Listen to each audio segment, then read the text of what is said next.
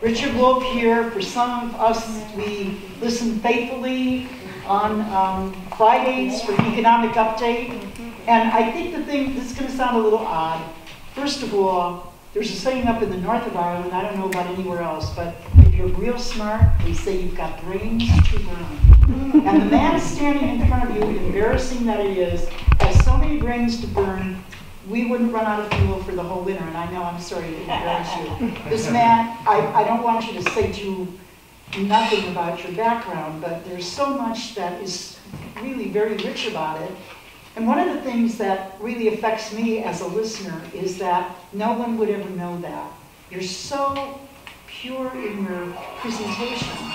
And before, on that show, I mean, that might sound like it's too much to say over the top, but I feel very much like I don't feel like a stupid person when we hear you on the radio. And the thing I was wanting to say is, before the meeting, Professor Wolff said, my dad went one time and spoke at the Catholic River, and I was little, and he took me, and in our house, he said, we're not Catholic, but Dorothy was like a saint. And I want to say, you are, to me, the most, whatever Marxist saint I know who's still living. And we welcome you tonight and ask you to go here.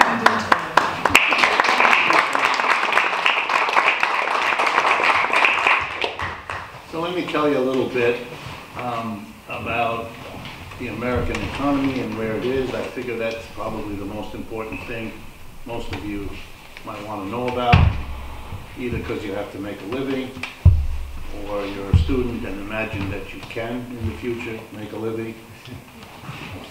Before I start, I have to always ask you to be kind to me. What I mean is, I'm just the messenger.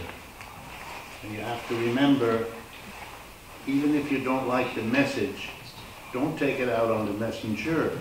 Just bring in the message. I'm going to describe to you an economy that's going to upset you. If you don't like hearing about it, there's an easy solution. If you don't like hearing about it, there's an easy solution. Close your ears and go back to watching television. Then you will not be distressed by what's happening until it bites you right in the nose.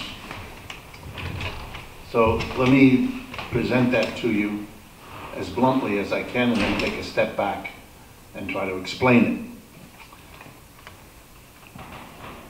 I'm a left-winger, I'm proud of it and happy about it, and I've been that most of my life. I went to the fanciest schools the United States has, just out of luck. Since I don't come from wealthy family, my friends in the colleges where I went were all people who came from the right families. I didn't. They would occasionally take me home for Thanksgiving or something, and it was a very important lesson to me as I understand just how poor my family was by comparing it to the way they took me home. One of my classmates at Yale, which is where I got my PhD, was a woman named Janet Yellen. You get the idea. I could give you many more. I know all these people because it's a relatively small number of folks. I went to Harvard before I went to Yale. It's like a joke. Between those two, I went to Stanford University. That's the only places I went. I was condemned to 10 years in the Ivy League. And I survived. I've often thought of making a little t-shirt saying, I survived the Ivy League. You know, the way some people have a t-shirt that says, I survived Catholic school. And I imagine that similar kinds of problems to justify those kinds of shirts. I didn't learn much. I was saying before, it's hard to get that across to Americans. They really do want to believe that something special happens in those institutions. It doesn't. It never did. That's the place where wealthy people send their children. And then there's a few of us who slither in on top of that. Often kind of by a wild mistake, or somebody didn't understand what was happening. But it's been very useful for me. I didn't learn all that much, but I got those pedigrees. And every time I've encountered difficulty with what I have to say, as you'll see this evening, I wave my pedigree, and people back away. It's a little bit like waving garlic when the devil comes. It backs them off. I wave pedigree, backs people off, they leave me alone, and I can function. So I'm an economist. I went to school to be an economist. I wanted to be an economist. I wanted to understand how the economy works. It was very important to me. I loved history. I loved understanding how society worked. But I could never kind of understand it because I was never taught the economics, which over time I began to realize were kind of what makes it all happen, what makes the world go around. So I began to be critical of my professors because they kind of left that stuff out. So I took economics courses, naively imagining that they would teach that to me there. They didn't. And so I realized I'd have to learn it myself. There were other students like me, so we kind of got together and we taught ourselves. And that's how I survived. I did everything I was supposed to get my degree and all of that. And I've been a professor as a result all the rest of my life. Professor of economics. I teach here at the New School as an occasional visiting professor, they call it. But I used to teach full-time. Taught at Yale for a while. I taught at the University of Massachusetts in Amherst. Led a perfectly normal academic kind of life, but always with this difference. I didn't think capitalism was the best thing since sliced bread. I've never thought that. From my time as a student, I would raise my hand and ask about this problem or that problem, and I never got a decent answer. Most of the time, my professors were upset and uncomfortable by my question, and they showed it. And I'm not stupid. I knew that in order to get the A, which my parents told me was my job in life, I would have to please these professors, so I didn't push it. I just went off on my own, and I said, okay, I'm going to learn it by myself. And what I wanted was criticism of capitalism. I wanted people to teach me whether there was something to these ideas I had, that the system wasn't so well organized, and that the system wasn't fair, and the other things I was thinking. But I wanted someone to show me, maybe I'm wrong about that, okay, I'll learn. But if I'm right, I'd like to see the better argument than I could make. That's how you learn. And pretty soon, this is part of what I want to talk to you about this evening, pretty soon I found my way, as all people like this do, to the works of Karl Marx. Only because this was where, in a sense, it all starts, where the critique of capitalism is what this man is about, and what the people inspired by him are about. And so if you want to learn a critical perspective on capitalism, of course you have to learn that stuff. You don't have to agree with it, but if you want a critical perspective, well, then that's what you have to do, and you have to read, because that's the most developed global tradition of criticism of capitalism that exists. Even if you didn't want to learn a critical perspective, remember with me, the largest country by geography on this planet, Russia. The largest country by population on this planet, China. And over the last 100 years, people calling themselves Marxists have been in charge of those two countries. If for no other reason, you kind of ought to find out a little bit about what they think and how they make sense of economic issues. It'd be kind of stupid not to do that. Let me give you another way of understanding. Suppose there was a family next door to you, and you wanted to understand that family. Maybe your school teacher asked you to write a paper about a family near you, and you knew there was a mother, father, and 2 kids. And you happen to know, because they live near you, that one of the kids thinks this is the best family you could ever have. And the other one thinks this is a psychological horror story in his family. Okay? I know that would never happen to any of us. Other people have that kind of thing. So if you wanted to understand the family, would you talk to only one of the children? Well, I think most of you understand. Of course not. You talk to both children, get their perspectives, and then draw your own conclusions as to who made the better case or however you worked it out. But you wouldn't begin by closing yourself off to one of the 2 perspectives, either one. Because that's stupid. That's childish. That's dumb. If you understand what I just said, now let me give you the parallel. For the last half century in the United States, in economics, taught in the university, they didn't ask the two children. They asked only one.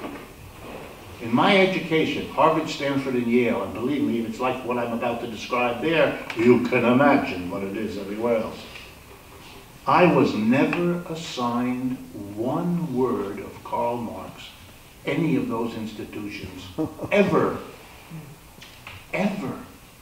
When the issue of Marx came up, which wasn't often, it would be breezily dismissed by whoever the teacher was as beneath needing to read anything. It was mumble about Stalin or dictatorship or something that would allow you to quickly get rid of this.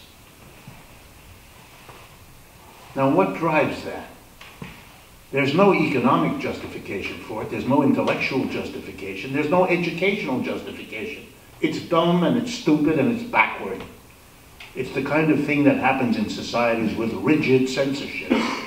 The weird thing in America was there was no rigid censorship, didn't need one. The people of this country and their institutions self-censored. They didn't need to have the government come down. I mean, it did every now and then, but it wasn't necessary. My professors thought that was the way the world worked. Of course you ignored all of that. They weren't unaware that if you were interested in Marx, it wouldn't do your career any good.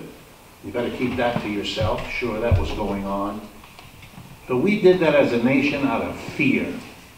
A fear so deep in the Cold War that not only were you taught to hate everything Russian or Chinese or anything like that, but you were taught it was important not to know anything about the intellectual tradition, the theoretical work, to understand that those people had been engaged in. For those of you who don't know, and believe me, I travel around the country, I give a lot of talks.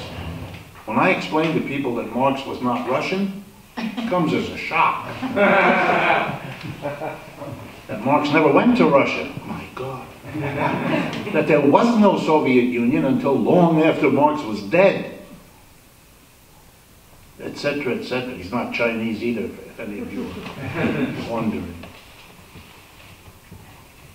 We are now coming out of a 50-year hibernation, this country. We are very backward. When I go to Europe, I encounter people who have been studying and reading Marx since they were adults. It's part of the tradition. The German government, hardly a left-wing situation today, is conducting all through Germany and around the world celebrations of what?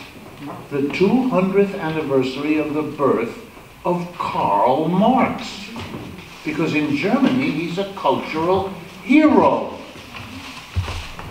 Germany's a capitalist country. They're real proud that the major thinker of the criticism of capitalism is one of them, even though they hounded him out of the country and made him live most of his life in England. But they now want to recapture this person they exiled. When Marx was a young man, he was critical of German culture, society. And in those days, the government didn't kill you or imprison you, they exiled you. It was the preferred form. So they basically said to Marx, you gotta leave. They didn't give him much choice. By the way, there's a new film around. If you're interested in that part of Marx's life, it's called The Young Karl Marx. It's playing in theaters here in New York.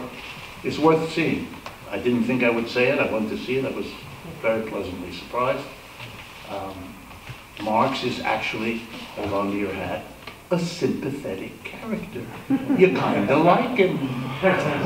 And he has a really nice wife. And you like her too. And, this will really throw you, they like each other. It's really unusual, all things considered. So we have a society in which we have unlearned what we knew before World War II.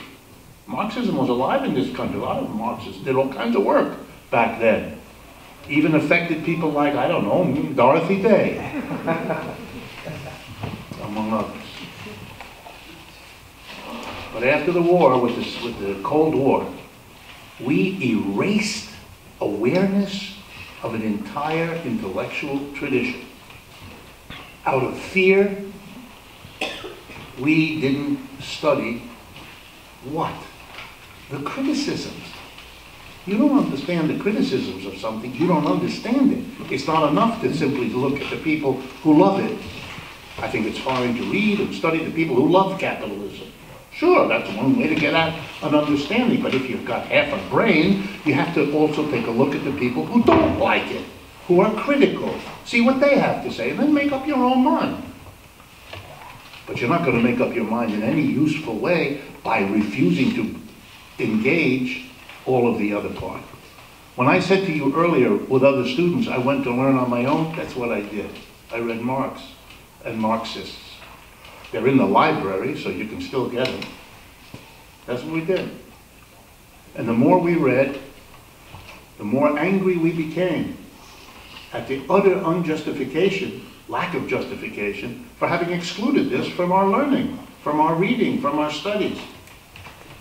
We weren't being trained to understand economics. We were being trained to celebrate capitalism. That's what economics departments in the United States do, 99% of them. They did it when I was a student, and they're doing it now. They've learned nothing, nothing. I wish I could tell you otherwise, but I can't. They exclude Marx and Marxists every chance they get. Sure, there are a few exceptions. Me. And I'm not the only one, heaven knows. But in general, no. They don't want to know about it, they don't want to hear about it. And if you're wondering about how poorly the government of the United States these days is handling the crash, you know, the crash, the thing that happened in 2008 that we're still stuck in, that thing, which has shaped your life more than most other economic forces of the last decade. That thing about which you don't really understand all that much. You know why it's not being solved? Because the people in charge are a generation who never studied the critique of capitalism, who therefore have no equipment with which to understand what's going on and to fix it. Because it was so important to pretend that there is no criticism, that there is no problem. Come on, folks. In a way, what I'm about to tell you, you already know. That's what happens in a country that shuts things out. People kind of know, but they know it's not smart to go where you're not supposed to go, so they know and don't know at the same time. Kind of weird mentality which we Americans have. Boy, do we have it. So let me tell you what that means. Because I went to these fancy schools, because I tried very hard to succeed there, and by most standards I did, I have a good number of friends, personal friends, who are right-wing economists, middle-of-the-road economists, and lefties like me. And we get together from time to time, have a cup of coffee, or a beer, or a dinner, or something, and we chat. And I want to tell you about a remarkable reality. We don't agree on how we got into the situation the United States is in now, and we don't agree on how to get out. We don't. But we agree on the following sentence. This is the worst condition of the American economy, in a disaster of an economy, but we believe everything is okay. This is a recipe for the worst possible outcome. Let me give you some of the signs of it. And there are thousands of them. I'm just going to pick the first ones that come to my mind. Yesterday, the President of the United States went on TV and radio and explained that in order to create jobs in America, remember with me, we have very low unemployment, so why is that so urgent? Well, put aside. In order to create jobs, he is going to put tariffs on steel and aluminum. Here's what that means. A ton of steel, let's say it costs $100, comes into the United States from other parts of the world. We buy it from other parts of the world because they make it either cheaper or better quality or often both. So we buy it from them. The largest shipper of steel to the United States is Canada. The second largest shipper of steel to the United States is the European Union. China, about which Mr. Trump spoke a lot, is the 11th smallest shipper of steel. China, steel have nothing to do with each other. They're irrelevant. If you put a tariff, it's like a tax. It means that the $100 steel per ton will now cost Americans $125 because in addition to paying the $100 for the steel, you got to pay $25, a 25% tax to Uncle Sam. And the whole purpose here is what? To make it desirable for Americans who don't want to now suddenly pay $125 for steel to switch to an American company which charges normally $110. Because the American company used to charge $110 for steel, that's why we all bought foreign steel for $100, because it was 10% cheaper, right? But now that the tariff is attached, the American companies can raise the price of steel from the $110, which couldn't compete with the rest of the world, to $124, $1 cheaper than what it cost to bring it in. Which means suddenly, overnight, these steel and all aluminum companies are going to make much more money. In the mind of Mr. Trump, I'm being relaxed about words like mine. In the mind of Mr. Trump, this means that there'll be more profit for these companies and they will hire more workers. That's it, make jobs. That's what he said. If he did that in an economics class, even in this poor backward country, he'd flunk. Let me explain to you why. Flunk from anybody. What else will happen if the price of steel goes up, which I just showed you how it will?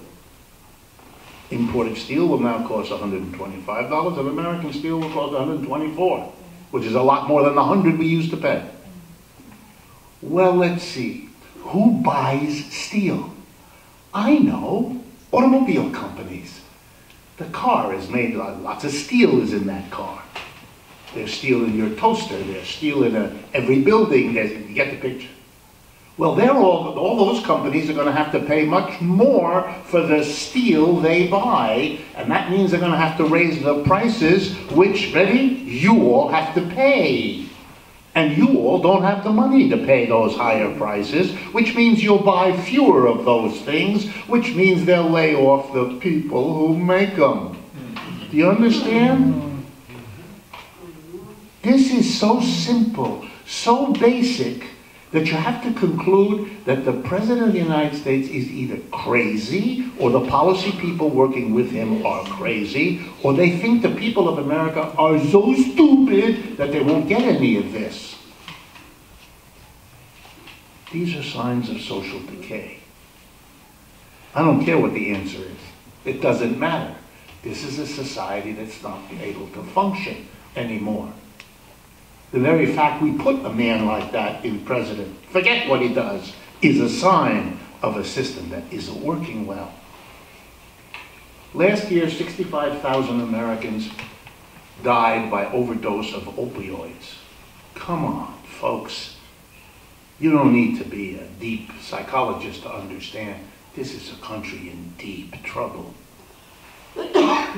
Every week we read of somebody going into a school or a church or a parking lot and shooting large numbers of people they don't know.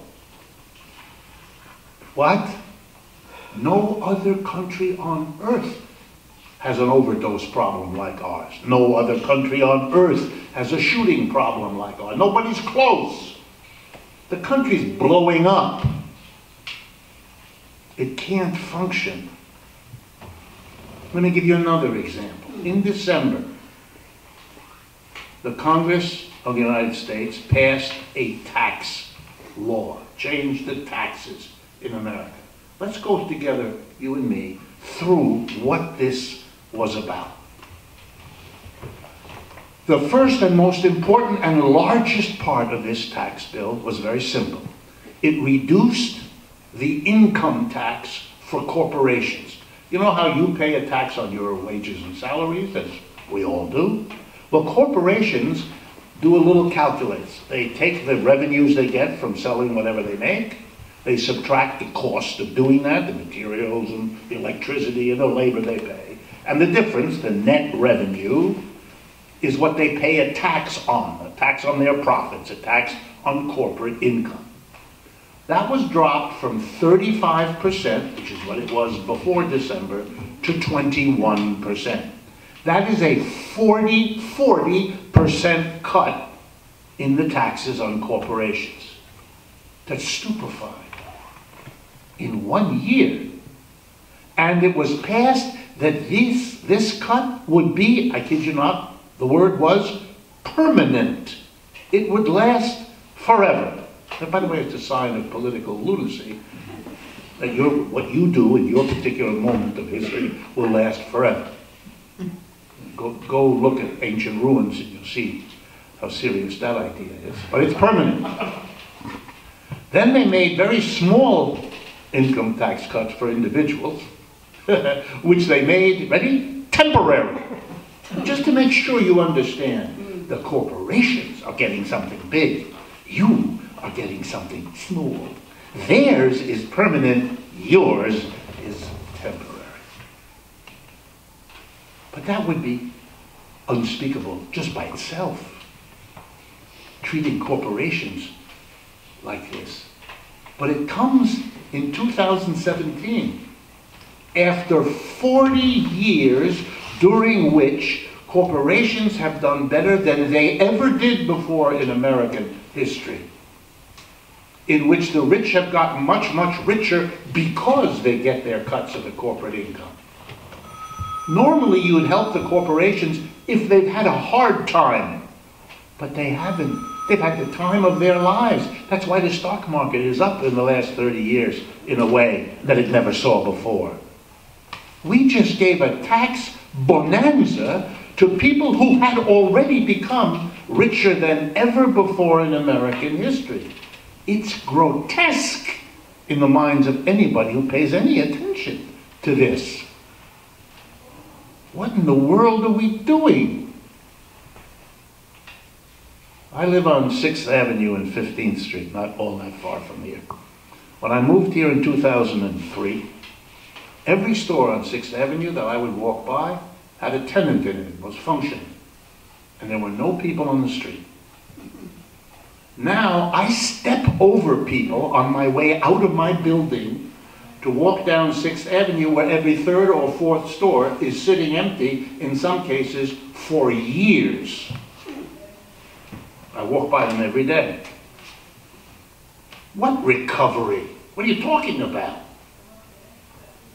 I sat in a Starbucks, the one on the corner of 14th Street and 6th Avenue, right near where I live, not so long ago. And I was in there having my cup of coffee, and it was kind of empty place. And a young woman comes in. She's sort of shy, I guess 21, 22 years old. And she looks around nervously, and she walks up to the fellow who makes the coffee. And he very sweetly says, what can I make for you? And she says she doesn't want a coffee. Could he give her an application form? She wants a job. And a nice young African-American fellow, very kind to her. He says to her, do you mind if I ask you a question? Very polite, very almost nurturing of her. And she says, sure. Do you have your BA degree? She's embarrassed. No, she explains. I'm sitting right there, so I'm part of the conversation, even though I'm not in it. She explains she had to stop her education to get a job and make some money so she can go back and finish her education. That's why she's there. He listens very politely, and then he says, listen, I'll take your application, fill it out, go sit over there. But I'm telling you, if you don't have a BA, they're not going to hire you. Let me say that to you again. To stand behind that counter and press 6 buttons in alternating patterns does not require a bachelor's degree from a college. Never did, Never will. Starbucks is doing that because it can.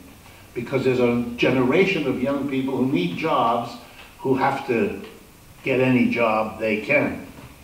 And so they do. That's not the sign of a healthy economy. That's a sign of an economy in deep, deep trouble. I could go on and on, but these are the real signs. Let me even deal with a couple that you might find difficult. The unemployment rate, roughly about 5% now. Why is it 5%? Is it because people who were unemployed got jobs? The answer is no. Let me explain to you. Of course, if there was proper literacy in economics, you'd all know what I'm about to say.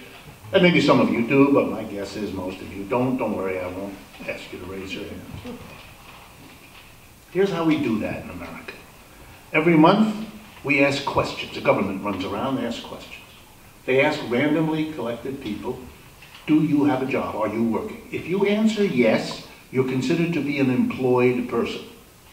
If you answer no, I'm not working right now, you're asked the second question. Are you looking for work? If you answer the question yes, you are considered to be an unemployed person. That is, you don't have a job, but you are looking. If you answer that second question with the no, I'm not looking, you are not counted as a member of the labor force. You are not an unemployed person. So now, just with me, this is not complex math. If from 1 month to the next, 1 million people who were looking give up because they're not prepared to be turned down yet another time, so they answer the question, 1 million of them, I'm not looking anymore, the unemployment rate will go down because they're no longer unemployed, they're out of the labor force. That's what we have, folks. We have a record number of people that are not in the labor force. You know what that means? It means that the rest of us who are working to produce the goods and services that a growing number of people are not helping to produce because they don't have a job and they're not even looking anymore. We are in the process, because we will not face that our economy doesn't work real well, to say the least. We're in the process now of doing what countries do when their economic system fails them, but they can't face it. They don't know how, they don't want to. What does that mean? We're looking for scapegoats, somebody to blame, something to attack and be angry at to distract us from looking at a system that doesn't work for us. Let's go through the ones that are big in our country right now. This is an old, ugly story. Immigrants. Oh boy, let's beat up on immigrants. Let's tell ourselves a crazy story that the immigrants are the problem. This country has 325 million people in it. You know how many undocumented immigrants we have? 11 million. Do it, friends. 11 million out of 325. You really think that the 325 are having a hard time because of something done by 11 of them? Stop. It is too stupid for words.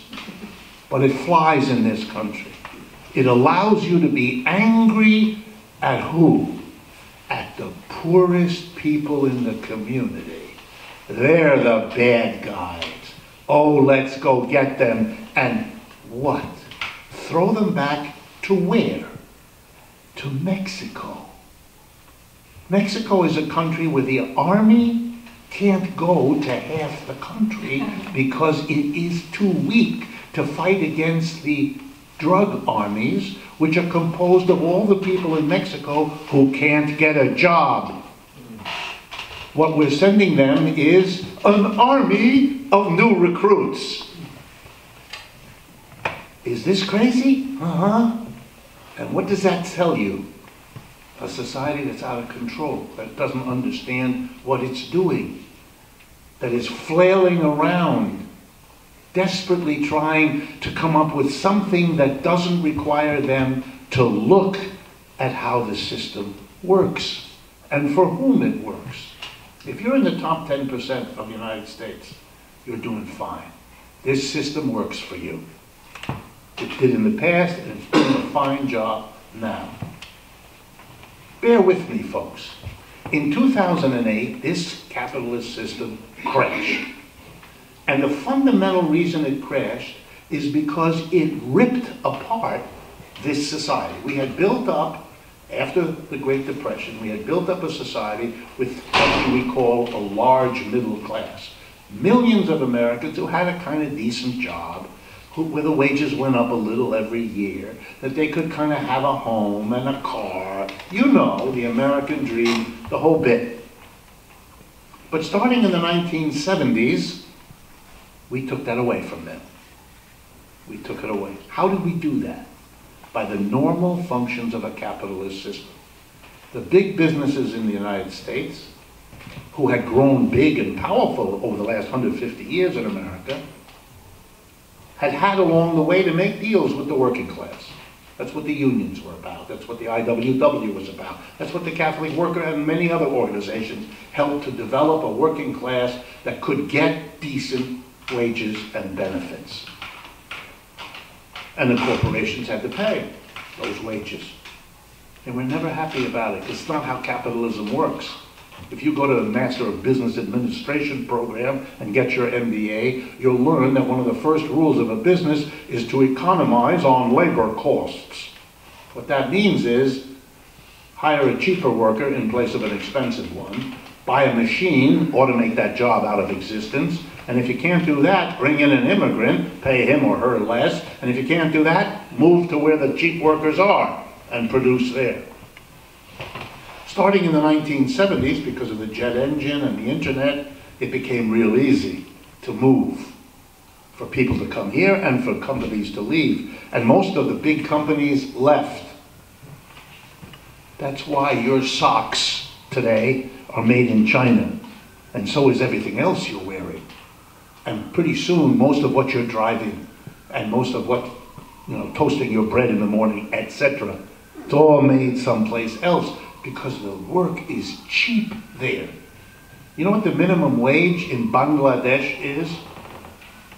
$38 a month. How are you going to compete with that? What kind of a lure is that for a capitalist? My God, I can close the factory in Jamaica, Queens, and I can move to Shanghai or to Dhaka, Bangladesh, and I can get those t-shirts made by somebody I got to pay $38 a month in America to come for $38 a day. So they left. These loyal, patriotic, flag-waving American businesses kissed us all off. Goodbye, I'm leaving. And they left in droves. And they took the jobs with them. And there aren't jobs for Americans anymore the way they were. That's how Mr. Trump got elected, by talking about that. He at least talked about it. The other fakers don't even do that. Excuse me, the other political leaders should be more polite. So they left. But the businesses that couldn't leave brought cheap people in from Central and Latin America, large number, and from other parts of the world, for sure. And when they couldn't solve their problems of making more money by either leaving or bringing cheap labor in, they automated. That's called the computer revolution, or robotics, or any of that stuff. Artificial intelligence. This is just ways of saving on labor costs. And we've been saving on labor costs since the 1970s, which is why the young people have no jobs. That's why that story about the Starbucks I gave you, that's where that comes from.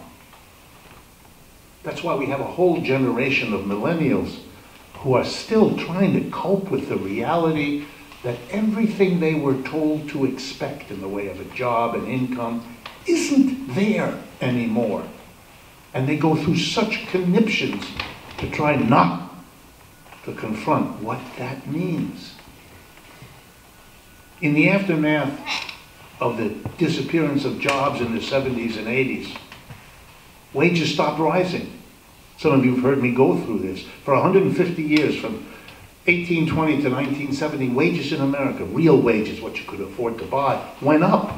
That's why Americans believe that they live in a special place where every generation will live better than the one before. All of that stuff really went on here for a while. In the 1970s, it stopped. It has never resumed. The wage you get today, the average American wage, in terms of what you can afford to buy, what we call in economics the real wage, where you adjust the money you get for the prices you have to pay. The real average wage in America today is about what it was in the late 1970s. That's what you're earning in America. Every year since then, Americans have become more productive. More productive means the worker produces more for the employer for every hour he or she works. But over those 35 years, where we were becoming more productive for the employer was paying us the same. You don't need a PhD. I have one, but you don't need it. If what you give the employer goes up every year and what he gives you stays the same, oh boy, is it going to be a good time for him. Not for you. For you, you've got a new problem you never had before in America. Since the 1970s, you can't offer your children a college education, a car, a home, the American dream. You know why? Because you're not earning the money to be able to buy all that stuff.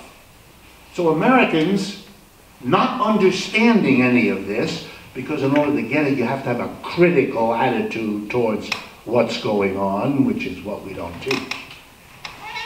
Americans didn't understand, so they reacted individually to the disappearance of the jobs, to the stagnant wages, to the end of income growth. What did Americans do starting in the 1970s? First thing they did was more labor. If you don't get more per hour, do more hours. The husband has a second job, a third job. And the biggest thing that's shaken America to this day, the women, particularly the white women. Black women had been working outside the home for a long time. But white women had it. And starting in the 1970s, we took the white woman population of this country and we told them, whatever you're doing at home, for your husband, for your children, for your elderly, you're now going to have a job outside the house too. Try that on. 40 hours a week, just like the husband. Because there's no way this family's going to afford anything it promised itself or its children unless that happens. You want to have any part of that American dream? Out she goes. And then what? We got surprised. We got surprised at making a woman remain responsible for the overwhelming bulk of housework, while also doing a full-time job, is asking something a human being can't do. And we began to see the results. We're still seeing them. But if you never thought of it this way, that's because you don't have a critical perspective, which no one ever taught you. Here's some of the results. We have the highest divorce rate in the United States, in the world, the United States. That started in the 1970s, went nuts. Why? Because the exhausted woman from her job comes home, she wants a husband to do for her what the husband wanted her to do for him. But she can't, and he can't cope with the fact that she can. And their whole definitions are changing. And she's got a sense of herself outside that she didn't develop when she was only at home. And she now has expectations, and she's meeting new, interesting people, more interesting than that husband. He has to cope. We can laugh all we want, but this is deadly serious stuff, as you all know. American women consume more psychotropic drugs than any population on the planet. Way more than men. And way more than people in any other country. You either have to believe that American women are inherently junkies, or, which that's what it deserves, or they're under some extraordinary pressure. I vote for the second one. Yeah, they're under extraordinary pressure. We also have, among the young people here, you can testify, if you allow yourself to think about it, a generation of kids that could not get from their parents what they needed, because the parents were in an impossible situation, and the tensions are working themselves out in myriad ways, including the opioid crisis. Come on, you do know what I'm talking about. Americans now do more hours of paid labor than anyone else. Europeans, on average, have 20% less hours a year of labor. Do you understand what that means? A day less a week that they work in terms of hours. They make as much as we do, in some cases more. They just work a lot less because they insist on that as part of their self-definition. We don't have that in America. But doing more labor didn't solve the problem. It turned out that when the women went out to work, they needed more things to buy. The women had to have another separate set of clothes. You can't wear at the office what you wear at home, usually. And you needed a second car, because we don't have a public transportation system worth anything in most parts of the country. Not New York City, but most other parts. So you had to get a car. So the money that the women worked, they had to kind of spend to enable them to work. So it couldn't solve the problem. So the American people did a second thing. You know what that is, too. What did they do to allow them to buy the American dream, even though their wages didn't go up? Come on. That's it. Loans. We became pioneers, we Americans. Only this time, not in a covered wagon going across the prairie. We became pioneers because no working class in the history of the world ever borrowed this amount of money in this short a period of time. Do you know that before the 1970s, credit cards were something that business travelers used? The American Express card, nobody else. There was no MasterCard, Visa in everybody's pocket, let alone a dozen of them. We had to develop new ways to load the mass of people up with a debt they couldn't afford. Do you understand? That's how it was done. We faked ourselves out by borrowing. Now here again comes a non-difficult math problem. If your wages are flat and the debts you have go up, it's only a matter of time before you will not have enough money to service the debt, to pay the interest and the payback that has to happen. When that moment came, we call that 2008. That's when the House of Cards collapses. No mystery at all. And there's no solution. Have wages gone up since the crash of 2008? Not at all. But people can't borrow because they can't even pay what they already had in the way of debts. So we had nothing. Nothing happened out of that crisis. Nothing got changed. Which is why the next one is already coming down the pike. We don't know exactly when. No one knows exactly when. But that it's coming. We didn't do anything to change the basic dynamic that brought us to one in 2008. Because we are engaged in a massive program of denial. It's all right. It's all working out. If it was all working out, we wouldn't be putting tariffs on steel and aluminum. We wouldn't do any of those things. Do you know that every major trading partner in the United States, in the 24 hours since Trump announced it, has announced that they're going to retaliate? You know what that means?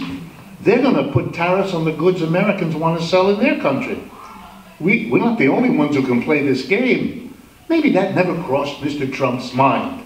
Again, I'm using the term mind loosely, okay? Maybe it never crossed their mind. But the rest of the world is helping us by saying, oh, you're going to solve your problem by sticking it to us. Well, watch us. We're going to solve our problem by sticking it to you. You know, in the past in history, these things called trade wars, which, by the way, today Mr. Trump added to his stature in the world by announcing that trade wars, I quote you now, are good. He said that trade wars are good. Every course in economics ever taught, in my experience, says the opposite.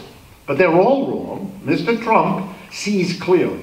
In the past, trade wars have a nasty habit of becoming military wars. Yeah. What you can't fix by these manipulations, you then are tempted to believe you can fix by invading or bombing or something else like it. Very dangerous games being played with your life. Americans keep thinking that horrors like Yemen only happen far away.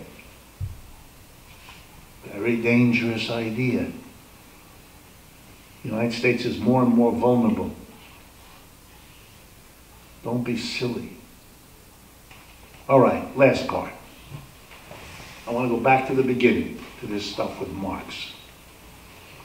Marx was a critic of capitalism. It might be interesting for you to understand why he was, because it'll make you feel closer to him, and that's something I'm interested in promoting. Marx was a child, you might say, of the French Revolution. Marx was born in 1818, about 50 years after 1789, a little less. 1789 was the French Revolution. The slogans of the French Revolution were liberty, equality, fraternity. Okay? For Marx, like for the whole young generation of Europeans, this was the end of feudalism, this was the beginning of a new world, this was capitalism that would bring us liberty, equality, brotherhood, fraternity. He hoped for that. He believed in that with his whole generation. But as he grew to adulthood in the 1830s and 40s, we're now 50 years after, he looks around Europe and he reaches the following conclusion. We did overthrow feudalism in the French Revolution, the American Revolution too. We brought in capitalism. But it didn't bring with it, the way we thought it would, liberty, equality, and fraternity. Because when I look around here in Europe in the middle of the 19th century, equality is nowhere to be found, liberty, a joke, and fraternity, don't even think about it. You know what the 1840s are? It's like what you may remember from reading the novels of Charles Dickens. Remember Oliver Twist and David Copperfield or Emile Zola, what the conditions of life were like there? Liberty, equality, fraternity, not even close. So Marx asks himself the question, what happened? I feel betrayed, he said. I had all these hopes that capitalism would come together with liberty, equality, and fraternity. You could add democracy. We got to capitalism, but the promise of liberty, equality, fraternity, and democracy, we didn't get. What happened? That's his life's work. What happened? How do we explain that we were wrong about something, and what happened, and what do we do about it? And when he finished his studies, mostly done in England, in English, in London, he reached this powerful conclusion. Capitalism came into the world promising liberty, equality, fraternity, and democracy. It's there in the statements of the French revolutionaries, it's there in the 1774 Declaration of Independence, and so forth. Those things were promised as parts of what capitalism would mean for us. But my research shows me that not only is capitalism not able to bring us those things, but capitalism is the reason why we don't have those things. It's a system that systematically prevents liberty, equality, fraternity, and democracy. And he showed how that is, how that works. He analyzed the capitalist system, particularly in the 3 volumes of Capital, his mature work. He shows how that works. And I am going to do it in the next 5 minutes. Ready? Well, I've read all that stuff. It's like Reader's Digest, you know. I can give you I'll give you a capsule. Break it down. Here we go. And I'm going to use an example that probably is part of every one of your lives. Imagine you go in for a job. Talk to an employer. You sit down, you chat about what the job is and what you're going to have to do and where you're going to sit and all that. And then you get to that kind of thorny part, you know, how much am I going to get paid? And let's suppose the employer says to you, for this job, I offer you $20 an hour. You have to come at 8 o'clock and you stay until 5 and you do this and that. And I will give you, at the end of Friday, every Friday, I will give you $20 for each hour, let's say 40, per week that you work. Marx says, now let's look at that. And Marx really, if you read him right, is saying, I'm going to teach you something about that you already know but don't want to face. Here we go. The only reason that employer is ever going to pay you $20 an hour is if during that hour, your labor, your use of your brains and your muscles, adds more stuff to what he has to sell at the end of the week than $20 worth. Your labor has to give him more than $20, because that way when he sells it, he'll get, let's say, $25. So he'll sell what you did in that hour for $25, give you 20, because that's the deal, and he keeps the 5. That's his profit. Well, what that means is, says Marx, that the only way you will ever get a job paying you anything is if you produce more for your employer than he gives you.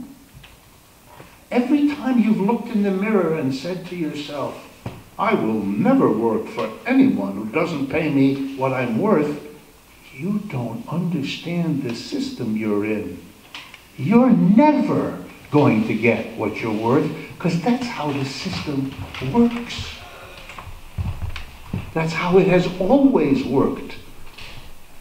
So for those of you who at the end of a working day on occasion, while walking home, had a vague feeling, you kind of wondered where it came from. You had this vague feeling of being somehow, I don't know, ripped off. Marx is here to tell you, exactly! You got it! In that moment. No wonder on the way home, after a feeling like that, you need to go into an establishment which promises you a happy hour. It's a real good admission that the earlier ones weren't. Come on, you do know. You know real well. You know what Marx called that extra that you give the employer over what he gives you? He called that the surplus. And then he taught us something very profound. He said, compare capitalism to slavery for a minute. In slavery, we can see kind of clearly there's two groups of people. There's the slaves and then there's the masters. The slaves work all day and do all the work, grow the crops, raise the animals, make the pots and pans and crafts and all the rest. And it all belongs to the master, as does the slave himself. But the master isn't stupid. He wants this game to continue. So he takes a, here we go, takes a portion of what the slaves have produced and gives it back to the slave and say, here, eat this, wear this, because I need you to come back tomorrow to do this again. Of course, the master doesn't give the slave everything. The system wouldn't function that way. No, he gives him only as much as he needs to get the slave to keep functioning, and the rest, the difference between what the slave produces and what you give him back, that's the surplus that the master lives off of. Ah, says Marx. Now let's look at feudalism. You have a lord and a serf. Same deal. The serf works on his land, produces a bunch of stuff, keeps a bunch for himself on his land with his family, but he has to deliver to the lord a portion of his product, which they called in feudal Europe the word rent. Clue. Clue. So the serf produces a surplus which accrues to the lord. Now Marx says, here's the answer to the mystery. Capitalism made a revolution, overthrew slavery, like in the United States. Capitalism overthrew feudalism, like in France. And it promised it would bring in a new world of liberty, equality, democracy, fraternity. But you know what? It was diluted. It didn't get rid of surplus production by the many for the few. It just changed the form. You know, slaves, no serfs. But we have a new system called employer-employee, same game. That's why you will always produce more than you get paid, because otherwise that job isn't there for you. Capitalism isn't the break from the old. It's just another form, and we have to do what? We have to take another step. My last point. The other step is we gotta finally break from a system, slavery, feudalism, capitalism, in which the many produce a surplus taken and used by the few to stay on top. And the only way to do that is to reorganize production so there aren't a few people doing all the order giving and a mass of people doing all the order taking. Or to use simple modern English, no more capitalist enterprise with a board of directors and shareholders at the top, a tiny group of people. For those of you who don't know, 10% of shareholders in America own 84% of the shares. So shareholding is a tiny, highly concentrated part of the population. The way you get on the board of directors of any corporation is you're elected by the shareholders. That's how you get there. And the way it works is one share, one vote. If you own 1 million shares, you get 1 million votes. If you own 11 shares left to you by your grandmother, that's how many votes you get. And if you have no shares, you get no votes at all. This is a system that can only be defined in one way: fundamentally undemocratic. There's no pretense in the workplace of capitalism where we all have a participation in the decisions that affect our lives. When you walk across the threshold of your factory, your office, your store, you give up on democracy. And you always have. A tiny group of people at the top tell you what to do. Sit here, work with this machine, do it this way, do it this way. At the end of the day, go home, leave here what you've produced, and if you take it home with you, we will arrange for people in blue outfits to come to your house and hurt you. And you all know it. There is no democracy in capitalism in the workplace. There never was. That's why it's not a surprise that it didn't bring democracy. This is a system that excludes it in the workplace. And the workplace is an interesting place to exclude it because the workplace is where adults spend most of their lives. If you had an honest commitment to democracy, you would have put it there in the first place. What possible good is it to have a democracy in the town where you live if the workplace that you really depend on is so fundamentally anti-democratic? The United States is fighting wars in Yemen, in Iraq, and Afghanistan under the claim we're bringing democracy to these countries. You can't bring what you don't have. We don't have it. And Marx was the first one to say, not only don't we have it, but take a look at the consequences. Let me conclude with that. We allow the production system of the United States, the system, the factories, the offices, the stores that produce and distribute the goods we all depend on, our clothing, our food, our shelter, all of it. We allow that production to be in the hands of a tiny group of people, major shareholders and boards of directors.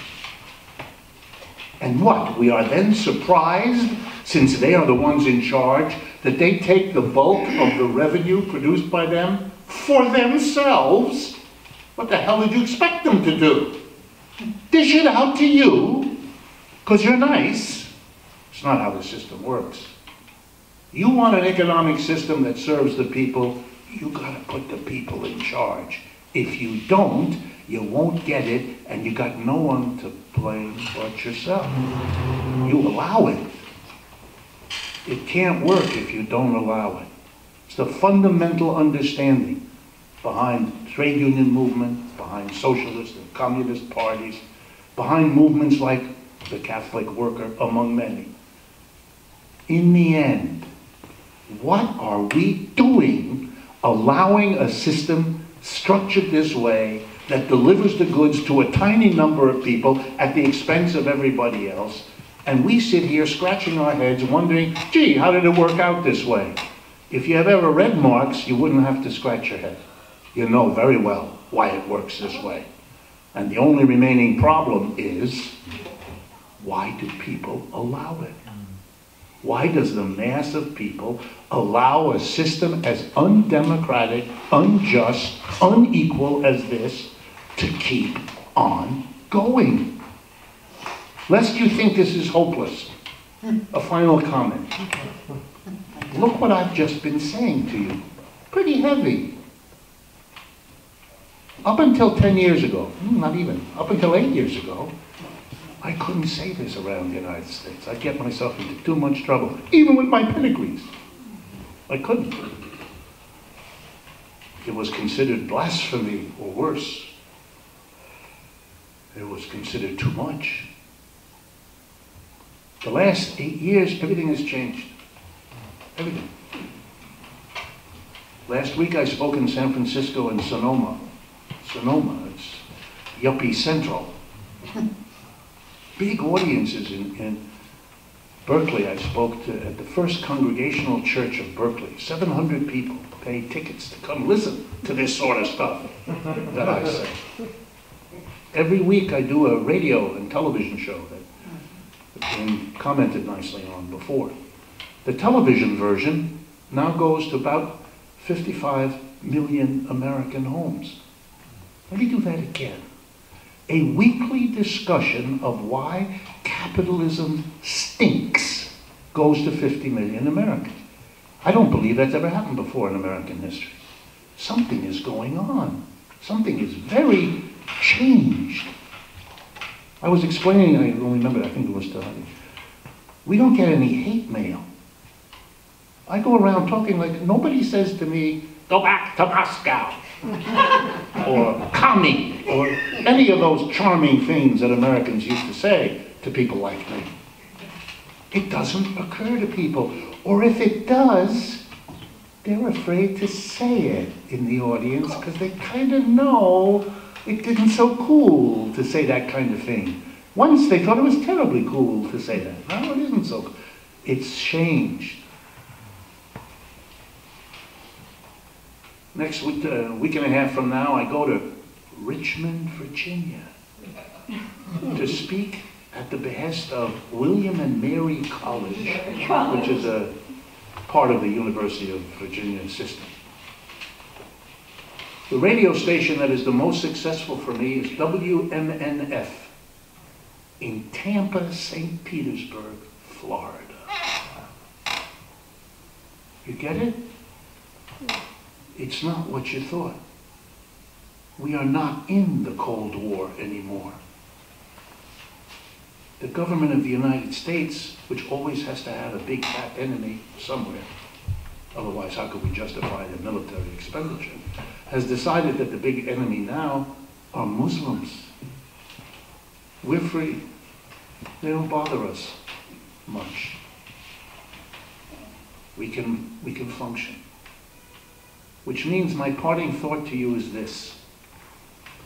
For most of the last 50 years, it was fair for people like us to say, it's very hard for us to function in America, between the hostility of the media and the hostility of the government and the hostility, all of that. It's very hard for us to survive, let alone to function.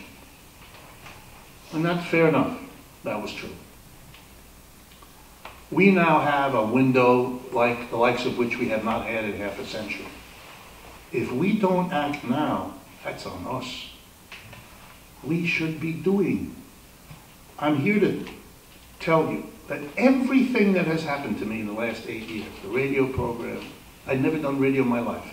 I began in March of 2011 doing a 1-hour show, WBAI, here in New York. I'm now on 95 radio stations across the country, and 55 million television sets get the program. I didn't do any of that. I didn't have the staff. I didn't have the money. They all came to us. These are American citizens, millions of them, who figured out more or less what I've been saying. We are not alone. We are not a tiny minority. It would be terrible if they get away with keeping this dead system going. I think that's a great quotation. And that's why the next step is to produce a workplace that is democratic. And there's no mystery. Human beings have figured that out for thousands of years. It's called a worker co-op. There's nothing new to it. We don't have to invent it all over again. That's been done by our foremothers and forefathers. We don't need that. A worker co-op, of which, by the way, there are thousands across the world. So is that your hope, in a way? That's what I work on. What gives you hope? We are now an organization. I started doing this all by myself. I am now an organization called Democracy at Work. We have 2 full-time, 4 part-time people that work with me. Unfortunately, it means I have to raise money to pay them. Because we can't handle all the work, all the opportunities, all the speaking engagements. But yes, what we go around the country doing is saying, come on, folks, the revolution isn't something that happens somewhere else, that someone will tell you how to do. It's when people have had it with a system. The American Revolution happened because large numbers of Americans said, that's it. George III, no more. And they found this way and that way, oh, we played it, we're very organized. But if you ever study Washington's army, it was a joke. Everybody did their own thing at their own occasion with the pitchforks. It was all silly. But when the wind is in your direction historically, and you have enough people, and they use their creativity, you win. There's a famous story I can tell you. It's right after the Russian Revolution, when Lenin, Trotsky, and Stalin, the 3 big leaders, are sitting somewhere, and one of the people in the revolution comes and says, we just found these are the books of the secret police. And they all sit down and they begin opening the book. And Trotsky gets a long face, and Stalin gets a long face. And Lenin, looking at them, says, what's the matter? And they said, half the people in the Communist Party were working for the secret police. And then Lenin looks at them and says, yes, but the thing to understand is, when the wind is in your direction, it doesn't matter. They lose anyway. It's a very interesting way, kind of the political version of glass half full, glass half empty. It's a way of understanding that when things are moving in your direction, you can make one mistake after another and you still look like a genius. Donald Trump was a real estate dealer over the last 25 years, a time when real estate values in America went crazy for everybody. He's not a genius, he just sits on a tide that's going up. Yeah, he's lucky. Right? Silly. You know, it's just silly, and the people who come later will be the ones that we full criticisms because they were on a tide that was going down. This system isn't working. It isn't working for the majority of American people, and they are beginning to figure that out. With each passing month, each passing year, it isn't going to get any better. It isn't going to solve your problem. The tax cut that you were so happy about is going to produce cuts in Social Security, Medicare, Medicaid in the year to come, and then you're going to understand what the cost of this kind of politics is. The people who are doing it hope to be gone with their millions by the time you figure it out. They'll laugh all the way to the bank. This is what they've done before. This is the situation that you're in. Mr. Trump doesn't care what the tariffs are. The steel and aluminum companies will now have to support him for fear that if he gives way to another Republican or another Democrat, they'll lose all that money. So he's now got himself these supporters. And Mr. Trump is clever. He will go to the others, the people who lose because of this. Remember the car producers that I told you about? He'll say to them, you want me to get rid of the tariffs I just put? Make it worth my while. They're bidding for him. That's what real estate dealers do. They have buyers bid for the property that they're handling. That's what he's doing. He's doing what he knows how to do. The long-term results of this, long-term, the man is 70. He's out of here. He's gone. Politically, he's gone. Physically, he'll eventually be gone. And it isn't that long a time. Don't forget that. Otherwise, you misunderstand what's going on here. Thank you. Yes. I love to listen to you talk, and I feel so much smarter after I listen to one of your programs. I'm like, I get it. I totally get it.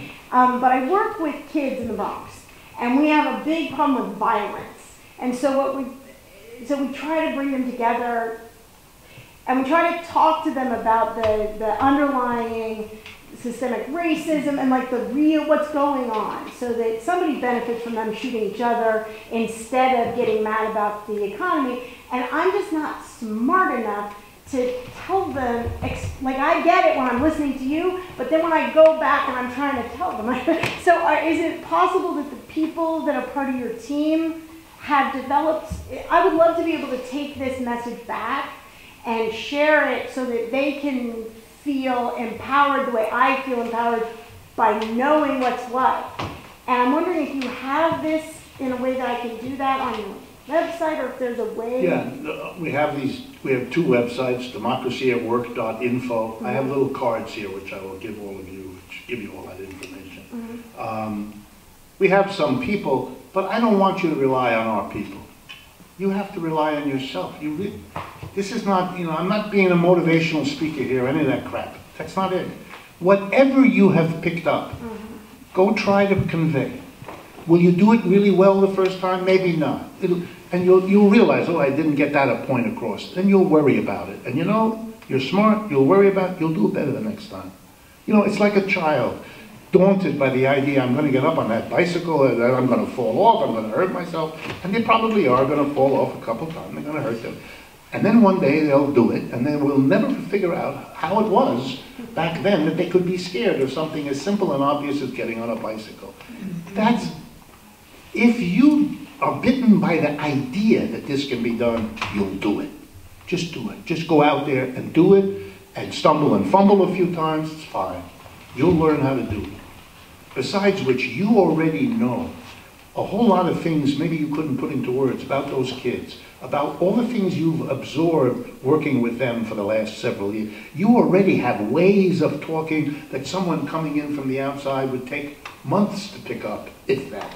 So don't sell yourself short. You already have a lot that will enable you to do it now. Sir. Well, thank you very much, Ricky. What about the attack on, the continuing attack on unions, like they were going to the Supreme Court, the Koch brothers, there's this case trying to stop... Janus case, yes. Yes, it's famous. And what is your prognosis for the future of the union movement? I really have to ask you if you want me to be polite or honest. Well, I don't know, just explain maybe does everybody know about this case before the Supreme Court? The case before the Supreme Court right now is simple, but your basic question goes far beyond that. The case right now is the case of Janus is the name of the person, so it's called the Janus case, Janus. It will be decided, I believe, in the next few weeks. And here's how it works. The aftermath of, well, let's go back a little bit of history if you bear with me. The last time capitalism crashed, you will know, 1929, the Great Depression of the 1930s. The worst crash of capitalism so far in its history. Although the one in 2008 is number 2, and we don't know quite how that's going to work out. It may yet become number 1. We'll see. In this Great Depression, something happened which did not happen after 2008. The American people reacted differently in the 1930s than they did this time. And the difference has to do with organization. In the 1930s, remember, 1933, the unemployment rate in the United States is 25%. That's 5 times what it is now. 25% means 1 out of every 4 workers is unemployed. That means every single American family had somebody, an uncle, an aunt, a cousin, a father, a mother, unemployed. There was no unemployment compensation, so that person became a dependent on the family, which was already in financial trouble, but now had another person to take care of with no income coming in. It was an unbelievable situation. And the American people in that situation reacted by joining organizations. I can't stress to you how radically different that is from the last 10 years since 2008. What did they join? The most important organization they joined was the labor movement, the labor union. It was the most successful labor union organizing drive in American history. We've never had anything like it before. We've never had anything like it since. In a matter of 2 to 3 years, in the middle of the 1930s, millions of Americans joined unions. These were people who had never been in a union before, who came from families where no parent had ever been or grandparent had ever been in a union. They decided that their best chance of getting through the Depression was to be part of something bigger that would help them, take care of them, support them. So they joined that. Many other people joined 2 socialist parties, big ones, the American Socialist Party and the Socialist Workers' Party. Socialist Workers' Party associated with Trotsky, the American Socialist Party with Norman Thomas, names some of you know. And then we had a very big Communist Party in the United States. And most important, the Communists, let me remind you all, Communists and Socialists, there were lots of them all over the United States. I do a quiz with my students. Can you guess which state in the United States had the largest number of socialists elected to the state legislature? New York. Illinois, Wisconsin, Ohio, California. Oklahoma. Oklahoma. Try to think about that. Oklahoma. These were not people who quietly said they were socialists. No, they ran on the Socialist Party ticket. Didn't need a big hint to figure out where they were coming from. So we had socialists and communists and unions, and they all worked together. They all worked together a lot and pretty well. And together, they formed an enormous voting bloc, counted in the tens of millions. And they went to the President of the United States, Franklin Roosevelt at that time, and they basically had a tough meeting. And they said to him, you've got to do something for the mass of the American people. Because if you don't, two things will happen. We will not vote for you again, and you won't be the president. And number two, we've got these socialists and communists in the group, and they're telling us that if you don't do this, they're going to make a revolution. You know, like that one in Russia. Mr. Roosevelt took this dreadfully seriously. He had to. There were millions of people here, and they were organized. They could do what their leadership said they would do because they were organized. So he went back to the businessmen and women who run the country. And he told them what had happened. And he said, look, I can't do for these people because the government has no money. We have a massive unemployment. Nobody has a job. Nobody's paying any income taxes. We don't have any money. But we've got to do it. And I urge you to give me the money because you are the rich. You've got the money. I don't. You've got to give me the money so that I can take care of the mass of people. And I advise you to do that because if you don't, you won't have any money to give anybody. Half of those business people bought it. They agreed with Roosevelt. And remember, if you ever want to understand the time, go back to a library and look at the headlines in the 1934, 35, 36. Every day, massive demonstrations of communists and socialists through Union Square, through Washington Square. There was a time when you would have to have been dead not to understand that this system was shaking to its foundations. So Roosevelt got half of the business community to go with it. That's all he needed. The other half didn't buy it at all. They thought Mr. Roosevelt had been captured by the left. Those are the ancestors of the Koch brothers. And it's literally the same people in many cases. But half was enough for Roosevelt, so he went back to the unions, the socialists, and the communists, and he said, I got a deal. I can do for you. I think I can do for you more than you think I can do for you. But in order for us to have a deal, you've got to stop talking about revolution. You've got to stop talking about communism and socialism. I will give you a government welfare program. Deal, said the socialists and the communists. They went for that. They were dissenters, but they basically went for it. And the unions did too. Now let's see what Mr. Roosevelt did and you'll understand. Number one, first, the Social Security system. He announced in the middle of the Depression, when the government has no money, that there'll be a new program that gives every person 65 years of age or older a check every month for the rest of their life. A government with no money just passed an unbelievably expensive program. No sooner was he done, by the way, we never had a Social Security program, just so you all know. The Social Security program started in the depths of the Depression. No sooner was that done than he announced the unemployment compensation system. We never had that before either. You lost your job before, you either went to depend on your family or your friends or the local church.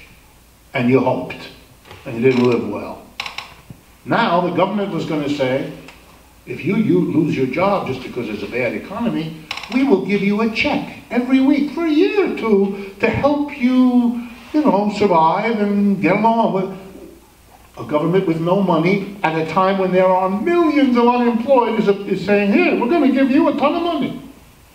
Number 3, the first minimum wage in America passed, same time, so that people who got a job weren't paid so little that it almost was like not having a job. And then the big one, I left to the last, government jobs. Roosevelt goes on the radio and says, almost these words, not quite, but almost, if the private capitalist sector of our economy cannot provide jobs to the millions of Americans who ask for nothing other than a chance to do a job, then I, as president, will do it.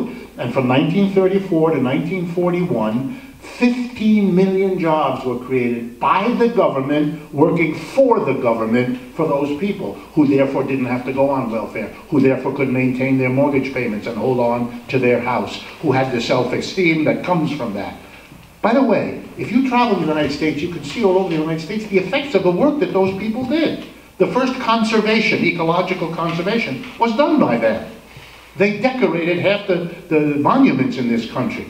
The WPA, some of you know about that program, where the government hired unemployed artists and made them into troops of singers and dancers and painters and sent them all over the United States to bring culture to the mass of people. What an interesting idea. Use unemployment.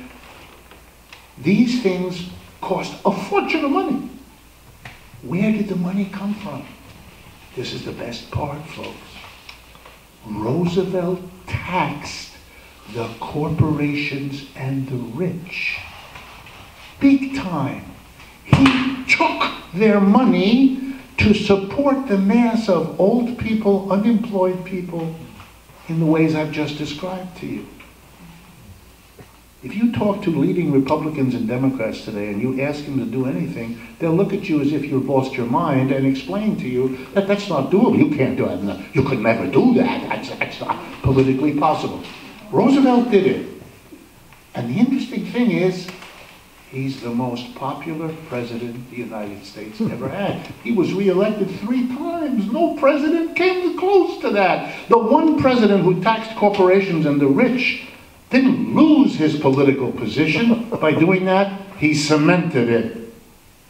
Imagine had Obama taken the moment in the early part of 2009 when he just comes into office and said, I'm doing that. What he might have become as opposed to what he did become. Think about it. Well, now I can answer the gentleman's question. When the war was over and Roosevelt dead in 1945, the business community that hated having to pay the taxes to take care of average people said to themselves, we've got to undo this thing that was called the New Deal. That was the name of it. And they weren't stupid. They knew the New Deal didn't depend on one politician, even a popular one like Roosevelt. They understood that what made Roosevelt do that was the coalition of unions, socialists, and communists. So they understood that coalition has to be broken and smashed, so this can never happen again. So they asked themselves the question, this is your history, folks. If you've never heard this before, that should tell you something about your education. To figure out what's the weak link in this code. Who do we go after first? Answer, the Communist Party. We have to change their image from being the leading militant activists to being agents of a foreign power. That's what they did. They transformed communists from the leaders, which they were, into the evil fifth column of the Soviet Union. And on that basis, imprisoned them, deported them, demonized them. And when they were done, they went across the United States and they said, you know, socialists, that's the same thing as communists, they just spell it differently. And then they did the same to them. And when they were done, they went after the last part of the coalition, and that's the gentleman's question, the labor movement. And the first thing they did, 1947, 2 years after Roosevelt died, they passed a bill called the Taft-Hartley Act. This act had the following component to it. And again, if you don't know this, really, It tells you about your education. In that bill, the following clause applies. Any gain won by any union in any workplace must be given to every worker in that workplace, whether or not that worker is a member of the union, whether or not that worker pays any dues to the union. In other words, it's a bill specifically designed to create what some people call the free rider program, a situation in which every worker is supposed to say to himself, why should I join the union? Why should I pay dues? Because whatever the union wins, I get it anyway. So if there's a strike, I'm not going to go out and lose pay, because if they win, I get it. If they lose, I at least don't lose because I never joined. It's a way to destroy the union movement. And they've been doing that ever since. And the labor movement, to be fair, has been on the wrong end of these laws and this struggle. But they have not come up with a counter strategy. If you look at the membership of labor unions in the United States, for 50 years it's a declining line without exception. Any other organization would have said, my goodness, whatever we're doing isn't working. We need a dramatic change of strategy. But they never did.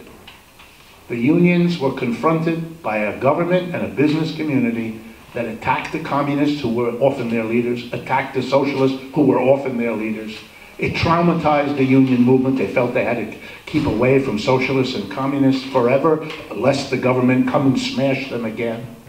Which is why to this day, if you reveal in many unions that you're a socialist or a Marxist or something, people back away from you as if you had a sexually transmitted disease. They're afraid. But if you want my honest opinion, at this point, they look like they're going to disappear. The shrinkage of the American labor movement is unbelievable, unrelieved, and there is no internal questioning that opens themselves up to thinking radically new ways to try to avoid this. It's tragic. And of course it makes it easier for the people who run this economy to get the things they want. Come on, if you had a live labor movement, it would have reacted to that tax bill in December by going into the streets by the millions. Are you crazy? Everybody, including Trump, had said the declining middle class is a great problem in America. The growing inequality of wealth and income in America is a big problem. Well, if it's a big problem, you just passed a tax bill that makes that worse. We won't allow it. That would have shaken the country up. Nothing. You have Democratic politicians saying, not a good idea. Okay, that's it? That's it? Who cares? They run right across them. Go ahead, Carmen, please. I just want to ask you a question. How do you filter in global warming to the economic analysis? Because when I think of something like planned obsolescence, which is widespread, I mean, when they create washing machines these days, they know that they're going to last for 6 years, right? And they scale that back. But there's a lot of metal, there's a lot of plastic, there's a lot of wiring, and all that stuff goes ultimately in the garbage. The utilization of plastics, apparently there are continent-sized flotillas in the oceans of plastic that has collected together. So I mean, it seems to me that in certain ways there are such enormous, in order to get a grip on where we're at, there are sort of enormous changes that have to take place, which would almost have to take place internationally. So it just seems to complicate every problem enormously. And I just wonder how you deal with it, or if you deal with it sort of at all. Sure. I'll deal with it this way. First, yeah, all these problems are international now. But the United States remains a very large part of the world economy. If we do it here, it'll be much easier to do it in many, many other places. And the people there are itching to do it anyway. If the United States had changes of the kind we're talking about it would be the best possible support for those changes to become international that we could hope for.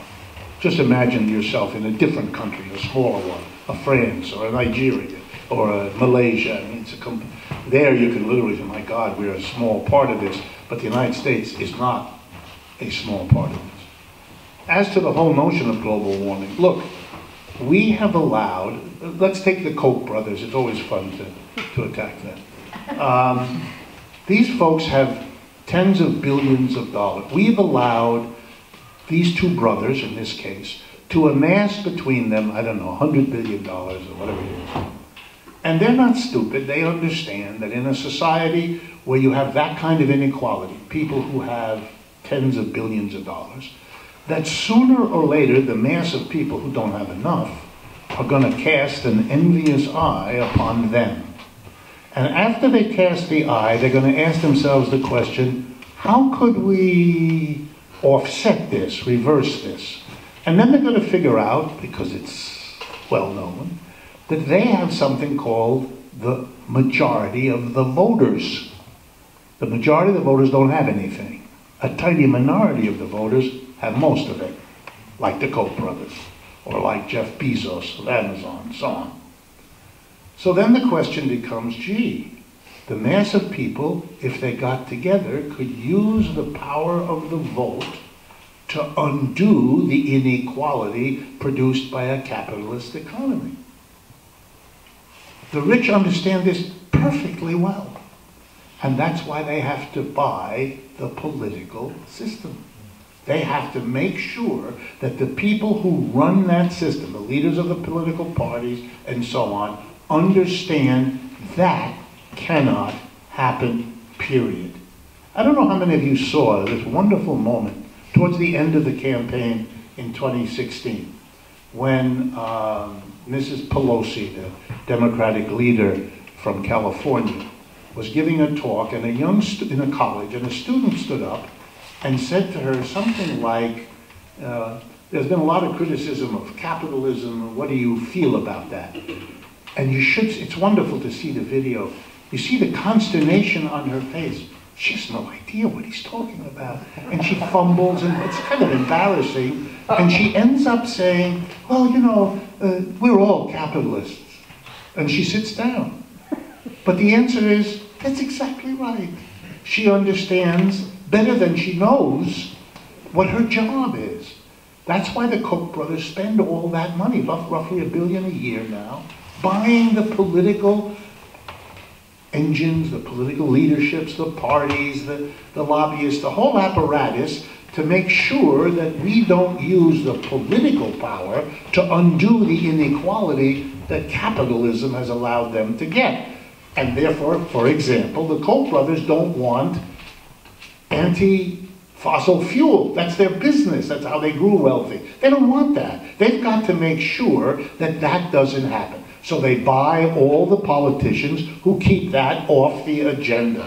It's a little bit like what you're seeing today. The NRA buys the politicians to make sure that we can all buy assault rifles, you know, at the local Walmart when we're in a bad mood or something. You know, in America, it's so far gone that it's transparent. Everybody knows. You know that famous song of Leonard Cohen, I assume many of you know, has a famous song called Everybody Knows. Just go Google it, listen to it. It's magnificent.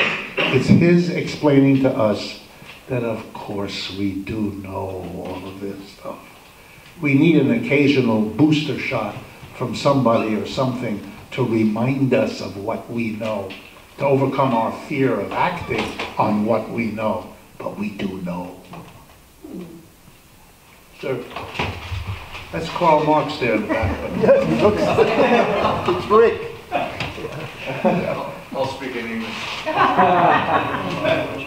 So, He's another Rick. I've heard you many times back at Breck Forum and New School and Judson here. Thank you so much. So you said that if we democratize the workplace, then the workers their jobs won't be outsourced, their wages won't be reduced, Jamie Dimon won't be given a $20 million bonus. But it's still a competitive enterprise. What about the very nature of the product or service that's being produced when it's inherently a bad thing, say tobacco or firearms or some other form of consumer junk? Then aren't the workers just ensnared in the need to make the organism survive, even though now the decision making is distributed throughout the entire company to include them? How do we purify the system so that the product or service becomes better and doesn't produce the plastic thing that was Crap. Crap. Plastic crap. There are two ways to answer. The first is to cooperatize or democratize the workplace is not some magic wand which, if we waited, all the problems will be solved, all the difficulties will be overcome. It's a little bit like saying in a period of slavery, let's get rid of slavery. If we get rid of slavery, we don't make all people lovely human beings who treat each other with respect and love the way they ought to. But it is an important step to take, and we are clearly in favor of getting rid of slavery. This is the same thing. The step to cooperatize the enterprise is an important step forward in human development and human history. It doesn't solve all the problems. So let me get to the one you raised, and you're absolutely right. And I think everybody knows that too. We should not have been ever in the position of confusing protecting and saving the worker from protecting and saving the job. The thing we need as a society is to protect all of us. If we are engaged in something that we as a community think is useless, like guns or toasters that sing songs to us in the morning, then we should be able to say that shouldn't be produced. We don't need that job. But that should have nothing to do with guaranteeing the income and the work and the life of the people. The job of a rational society would be to say, of course we need to make decisions what we want more of, what we want less of, and what we want nothing of. But that is a separate matter from saying, of course we will take care of these people who used to do that thing we don't want anymore. We will give them an income over a transition period. We will get them a new job, train them in something which we want more of, so we get this transition done. A rational society would have done that long ago. And we would have to do that. And my guess is to democratize the workplace would be to take a step in that direction too, because workers have as one of the most important issues, you all know this, the security of their job and their income. They've made all kinds of commitments based on that. They've made all kinds of promises to themselves and the people around them. Helping people to be secure in their life situation is something we say to ourselves we do from the minute the baby's born, to try to give that infant a sense that the food is there when it needs it, and the warmth is there, and the love is there. That doesn't stop the needs for those things, ever, until you're dead. Why don't we do this as an adult community? Of course. The mistake we did was always to think that the only way to secure a person's income is to secure that person's job. That was never true. That was never, ever true. I'll give you a concrete example. The most successful worker co-op in the world is something called the Mondragon Cooperative Corporation. A big operation in Spain. I can see some of you know about it. It's about 60, 70 years old. It started in the mid-50s by a Roman Catholic priest in the north of Spain, a man named Father Arizmendi, very famous in Spanish history. Started with 6 workers. He made a famous speech, a joke, to his parish there. It's in the Basque country. It's in the foothills of the Pyrenees Mountains that separate France from Spain. So he makes this speech to his little parish. By the way, very poor part of Spain. And Spain had just come out of the Spanish Civil War, which was very destructive, and then the Second World War. So this was a poor part of Spain, poorer than even normal. So he makes a speech. He says, if we wait for a capitalist employer to come here and hire us, we will all die of old age before that happens. Ha ha ha. So what we have to do is we have to be our own employer. In other words, we will set up a co-op where we hire ourselves. And he starts with 6 workers, right? 1956. So now we are 2018. The Mondragon Corporation is now the 7th largest corporation in all of Spain. It has an excess of 100,000 employees. A good half or more of them are in co-ops, where all decisions are made collectively. And this has a number of interesting consequences. Number one, I only say this because I think some of you will enjoy it. Once a year, the workers get together and they assess the supervisors. And they decide whether they did a good job or a bad job. And if they did a bad job, they get fired. Let me do this again. The workers fire the supervisors. You live in a society which runs that in reverse. Second decision they made years ago. The highest paid worker cannot get more than 6 or 8 times what the lowest paid worker does. Here in the United States, the ratio is about 300 to 1. So, if you want to deal with unequal income and wealth, here's how you do it like that. They did it. They showed us. If you go to Mondragon, it's a little city, you'll see right away there are no beggars. They don't have the extremes of inequality that we have all around us here in New York. They figured out a way to solve that. But here's the third one. They've decided that if something is being produced by a co-op that is not wanted anymore, that is not desirable, they simply stop. And the community as a whole, the corporation as a whole, finds the kinds of work that are needed and shifts those people with whatever training and so forth they need from what is not needed, but supporting them and securing their income. That's never in question. That's a commitment that the community has. It's a little bit like a family, right? So if mother loses her job, we don't say, okay, you live on bread and water now for the next 6 months.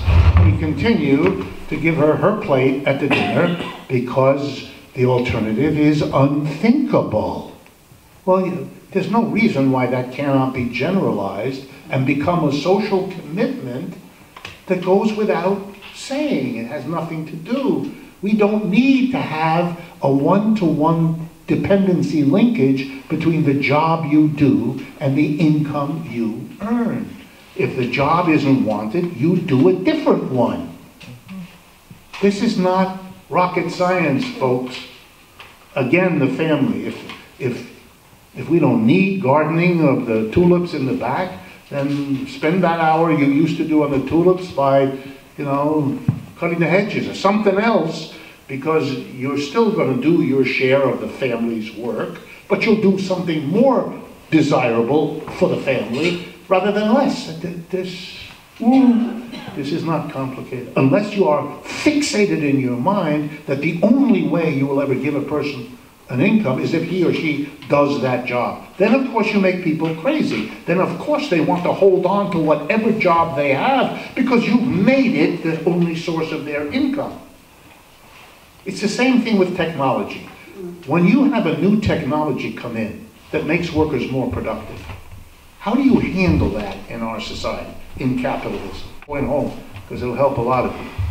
Suppose you have a machine that makes every worker twice as productive as they were before. So you used to have 100 workers to produce your output, and you sold it, you're a capitalist. Now you buy a machine, or you replace an old machine with a new machine that makes your workers twice as productive. They can produce twice as much. Okay, what does the capitalist do? Very simple. He fires half his workforce. He has 100 workers, he fires 50. What does he need them for? With the 50 that remain, each one being twice as productive as before, he produces the same number of goods, he sells them, he earns just as much as he did before, but now he doesn't have to take all that money he used to pay the 50 workers that he fired, and he keeps it for himself. Technological advance, good for his profits, bad for those 50 workers and their families who are screwed. Okay? That's how capitalism works. If you know that, you can't be surprised that workers hold back. We don't want this technology, we don't want these new machines, because they feel threatened. Why do they feel threatened? Because they are. Well, what would a worker co-op do? Real simple. Wow, you have machines that are twice as productive. You don't fire anybody. You cut the workday in half. Everybody keeps their job, works half the hours they used to, produces as much in half the hours as before they took double the hours. And now you have a technical, produces the same number of goods, sells them for the same amount of money. Whatever profits the capitalist made before, he makes again. He pays the workers exactly what he paid. Everything is the same. The real benefit is the workers have half their time off. That's technology that benefits the majority, the workers. In capitalism, technology benefits profits, which go to a tiny minority of the population. The problem has never been technology. The problem has always been capitalism. The way it works uses technology to screw large numbers of people for the profit of a few. That's not necessary. That's not built into the technology.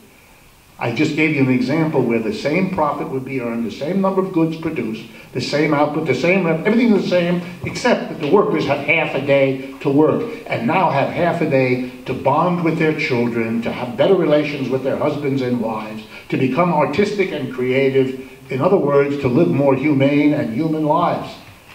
Now I ask you, whatever ethics you believe in and morality, what should technology have always done? Is it to make more profits, or is it to make more leisure? You know, every big technological breakthrough was justified on the grounds that it will save human beings from drudgery and all of that. And we live at a time when workers are doing more hours a week of work than ever. You ever wonder why the promise of technology has been so systematically betrayed? Don't wonder any longer. You live in a system that seeks and implements technology to make more profits, which it has done for them. But for the rest of us, no. One thing you haven't addressed, and I've been wondering about, because I worked in the New York City public school system for 30 years. And what I witnessed is the opposite of what you described as the solution. Rather than come to us teachers, this is why I had to get out, and say, okay, what do you guys think? We were given people who were supposedly trained to come in and tell us what to do, and come in with 10-page evaluations where they evaluated us, not we evaluated them, and things like this. It just got to a point where I said, you know, after 30 years, I think I got to stop doing this, because I'm going to do something, and it's not going to be nice. It might get crazy. So what I'm saying is, in a society where we have a public system or a school system that's supposedly supported by the government, it's free, so on and so forth, how do we work it so that the kids aren't exposed to just becoming, you know, test products of the testing system, and the workers, the teachers, are not top-down being ordered to do impossible things and constantly being reevaluated? And it just becomes, I just see it soon, it's going to blow up if it hasn't. And we have a supposedly progressive mayor who just appointed a new chancellor who said, you know, I don't think I want to do this. And I can understand exactly. He seemed to have changed his mind overnight. Yeah. So how do we work out of that? Well, again, I hate to beat the same drum, but then again, that's the drum I know how to beat.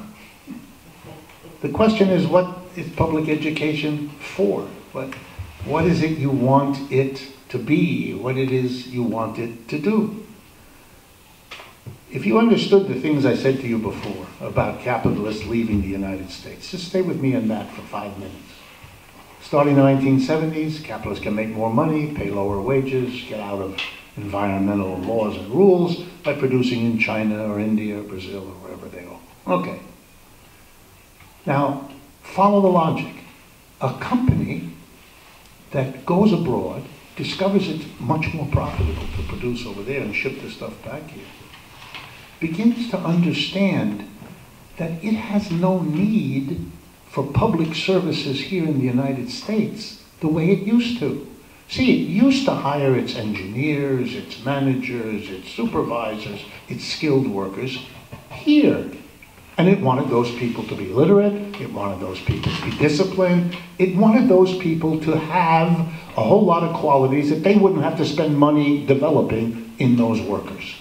Made sense. So you could finally go to them and say, look, pay some taxes so we can have an institution that prepares what you want us to deliver to you. But now this company is producing in New York. It closed its last factory in Long Island City. It's in China now, or Brazil, or India. It doesn't need the public school system. It doesn't want to spend money on an institution it doesn't need. Do you know where most of the endowed chairs in universities are being paid for by American corporations? Over there. They're not creating the new endowed chairs at the new school. They're creating them at the University of Hyderabad, or the University of Beijing, or the University of Sao Paulo, or Dubai, and all those places.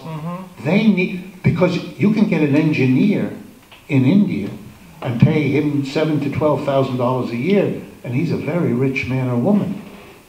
Here, you offer that to an engineer, they start laughing at you in a not nice way. They understand that. But that means they need to develop the education system over there, not here. And you're seeing these companies moving their expenditures. They don't want to support you. But of course they can't say that because that's my job. I say that. I want you to see it. They need you not to see it. Why? Because then the moment comes when the teachers realize they're being screwed, the parents realize they're being screwed, the kids realize they have no future. This builds the possibility of the alliance that can make things change. They don't want that. They need to find scapegoats. That teachers aren't doing their job, or the administrator is screwing up, or the children come from impossible homes. You know, because you're surrounded by these arguments. These arguments have a fundamental function. Don't look at the systemic problems that underlie these crises. Let the teachers quit because they can't stand it, or get on each other's nerves because the tension is too high, or take it out on the children, which makes other teachers angry at them. You can see it. It's a disintegration that destroys all these folks, undercuts the educational system, and you have to ask yourself the question, if it was necessary for American capitalism from the middle of the 19th century to recently to have a public school system and to spend a lot of money on it, it's the biggest expenditure for most municipalities, public education. So they spend a lot of money on that. Why would they now not want to do that anymore? Why are they closing schools? By the way, if you're not aware of it, the biggest struggle is actually in Chicago, where the confrontation between the mass of people and this Rahm Emanuel mayor, who's the guy who's knocking it down, is as vicious and as socially destructive as you can imagine, with heavy racial overtones. It's really bad. But it's happening all over the country. It's like hospitals that are closing. Brooklyn has got half a dozen hospitals that are this close to closing, leaving their communities with unspeakable distances to go if you have a crisis of some sort in your health. What is going on? The businesses have left. It is so hard for Americans to get this. They left you. Do you understand? The businesses left. They can make more money somewhere else.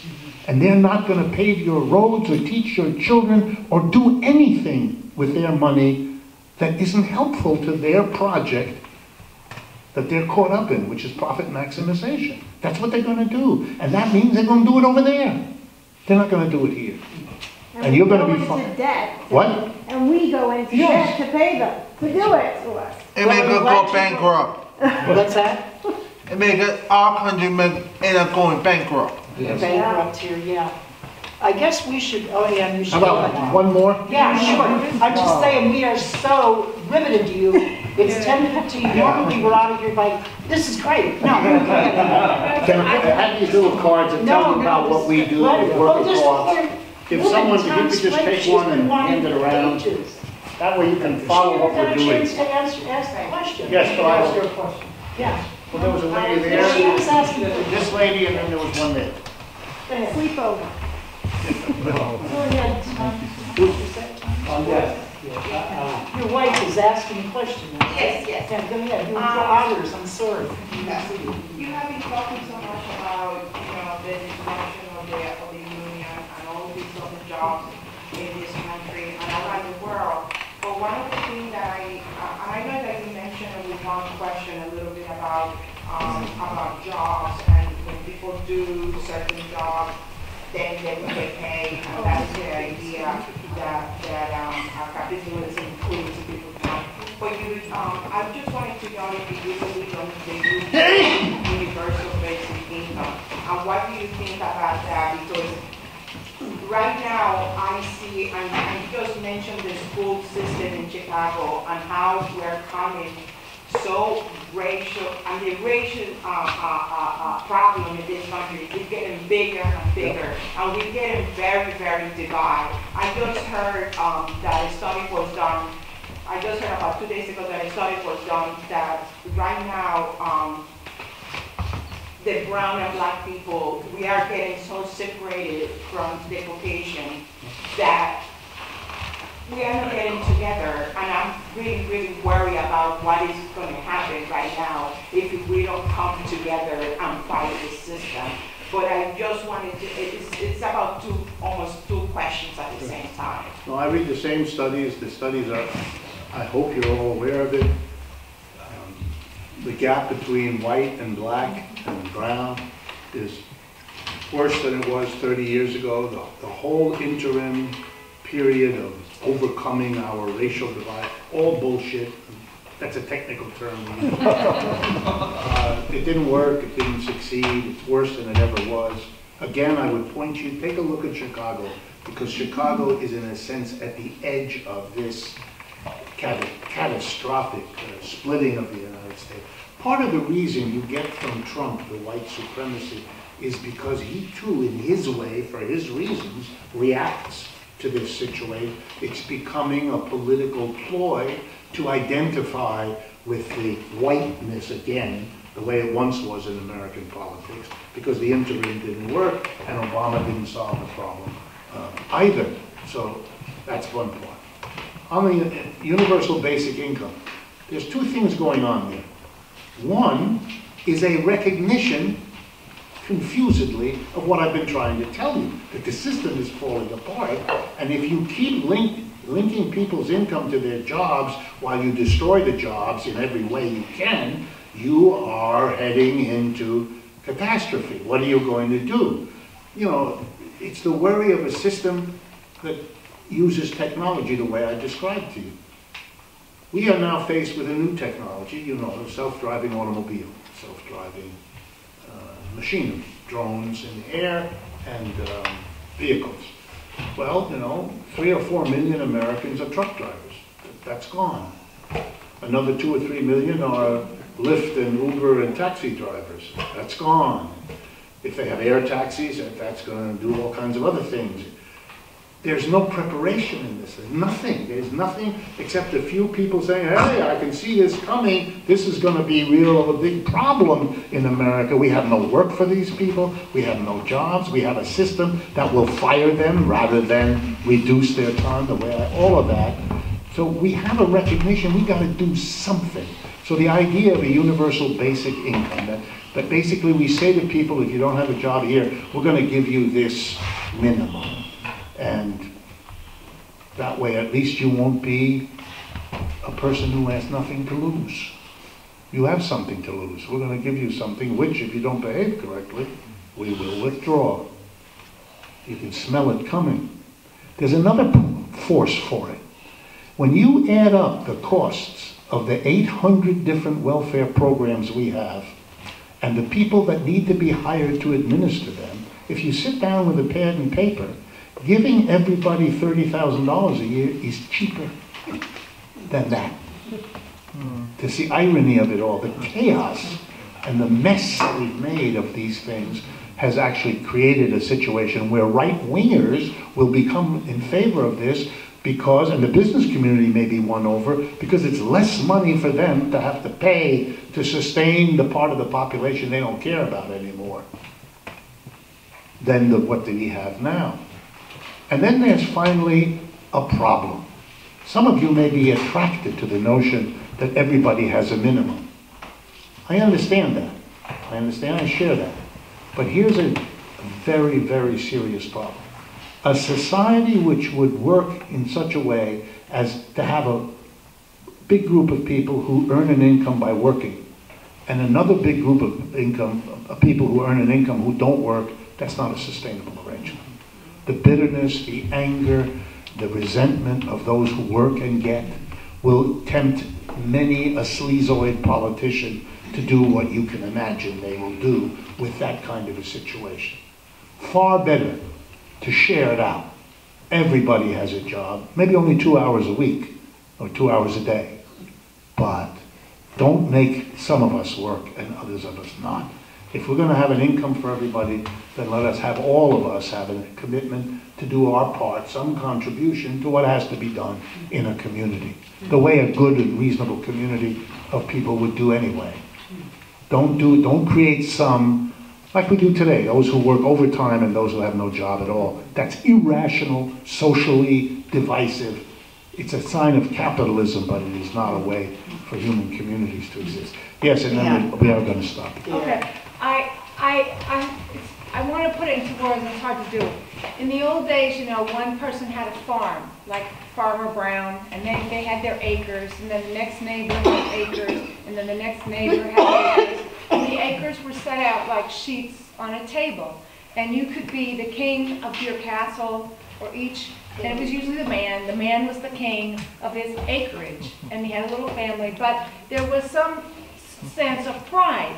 You had a sense of pride and some boundaries and some ownership of what you could do. Maybe in other places it was the factory. You went to the factory and you did your thing and you came back, but you had a sense of pride.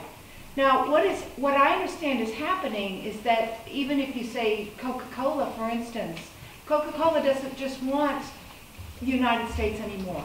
Coca-Cola wants the globe.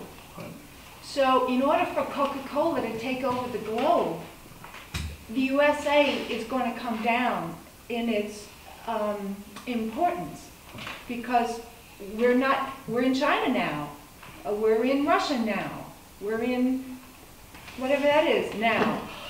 And this USA, why? Maybe my great-grandparents were from the USA, maybe my grandmothers, maybe I was even born in the USA, but that was 20 years ago. I'm in India now. So there is absolutely no incentive, no motivation to build up the basic pride of the basic American. And in fact, when you open up, it's everything. Oh, I was shot. Oh, I was on drugs. Oh, I was a prostitute. Oh, you can't attack with defamation of America. Then it was SantaCon. That wasn't enough, but then they had to have Santa Claus puking in the streets. The defamation of America and all we hold dear, for those of us who held it dear, has been painful, and that's all I can tell you. And then you see the empty stores, and then you see the people lying in the gutter, and you wonder which would be better, India or Missouri. Good point. India's looking pretty good. Yeah, no, and I'm afraid that all I've got to tell you is, at this point, the only thing that could stop that process from continuing is a massive refusal of the United States' people to allow it. Short of that, capitalists are going to do what their competitive structure has them do, and that is leave this country the way they've been doing for 40 years, automate the jobs out of existence, bring in the cheap immigrants. If there's an upwelling of American anger, as there has been, but if it has been cleverly directed to be anti-immigrant, great. We will, Obama threw 3 million out of the country, roughly, and Mr. Trump is on his way to throwing out more. If this satisfies the angry people, it will change nothing in the dynamic we've been talking about, nothing. But it will give you some sense the man's doing something. He's pushing those immigrants out. It's a scapegoat mechanism, and it gives them another few years. If the anger of Americans were directed not at this scapegoat or whoever the next scapegoat is, but instead at a system that's working this way, then we could have change. But if we don't do that, then we will exhaust ourselves in a rage against the wrong target, which will either lead to explosions by the way, that's a neighbor of ours, Mexico. To have a destroyed society right on your border, that's not smart. That's going to cause, and that will lead people to say, oh, we shouldn't do that anymore. Let's let them come again. So we'll reverse the policy. Years are going by in which we're not changing anything. We're wasting our time.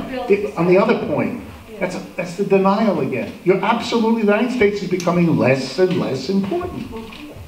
Everybody who pays any attention, China is the next. China's the new empire. China's the new government of everything. And I think Trump, Americans don't want to face it. It's part of that as well. Yeah, they just, Nobody respects him. they don't want to face it. They don't want to deal with it. They want somebody. Look, what was the slogan? Make America great again. It's the recognition that something bad is happening. Let's get this guy in who's with magic going to bring us back. The only magic is that he got enough Americans to believe that silliness. Maybe to we give should them more break. time. I'm sorry to interrupt you there because this has been so tremendous. We have some snacks downstairs for anybody who can stay. It's late, but I have to